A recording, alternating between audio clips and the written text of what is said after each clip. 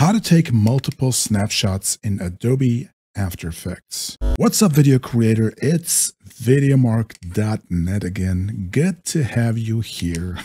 I don't always talk like that. Did you know that you can take snapshots in After Effects? Of course you did. It's got its own icon right here.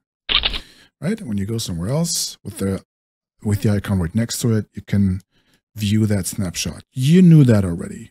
Of course you did. But did you know that you actually can take up to 4 snapshots? It's also very simple. This is going to be a very short one, this tutorial here.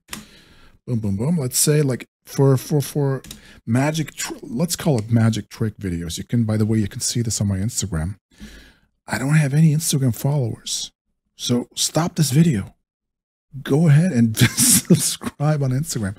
Especially for this kind of videos, it's really crucial to take snapshots to make them, like when you want to loop them and all, you want to compare the first frame, the last frame. Long story short, sometimes you want to take multiple screenshots. And to do that, just hold the Shift key. With the function keys F5 to F8, F5, F6, F7, F8, you can store up to 4 snapshots. Let's say this frame here, Shift F5, you can still, you're going to hear that, you can hear that sound effect. And then go maybe this one where it's sitting alone. Let's say we're going to store this on F7, Shift F7. Now when you hold the F5 key or the F7 key, you can see, let's go somewhere else. This is F7, this is F5. As you can see, it has stored these snapshots in those function keys, F5 to F8.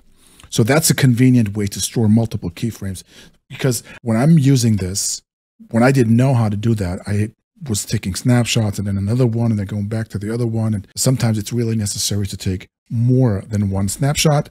So again, go to the frame, hold the Shift key, and then one of the F5, F6, F5, F6, F7, F8 keys. Boom, you're going to hear that sound.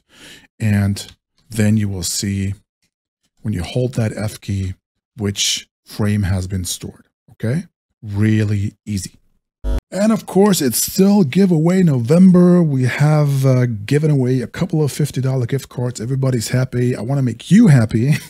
So in order to get a chance to win one of these gift cards, like this video. Very first thing, like it, give it a thumbs up, and then leave a comment. Maybe you have a question. Maybe there's something that you want to know about my work. Maybe you want to know how I did this or anything else that comes to mind. Feel free to ask away. I will pick a winner the very next day. 24 hours later, I'm giving away 30 gift cards in total worth $1,500. That being said, we have a new winner. And the new winner is, apologies if I'm pronouncing it wrong, Hassan Mohammed Yama or Shama. Hassan Mohammed, congratulations, you won that $50 gift card. Have fun with that. Thank you for checking out my channel. Everybody else, don't be sad. You'll get many other chances. Like the video, leave a comment, and I'll see you tomorrow.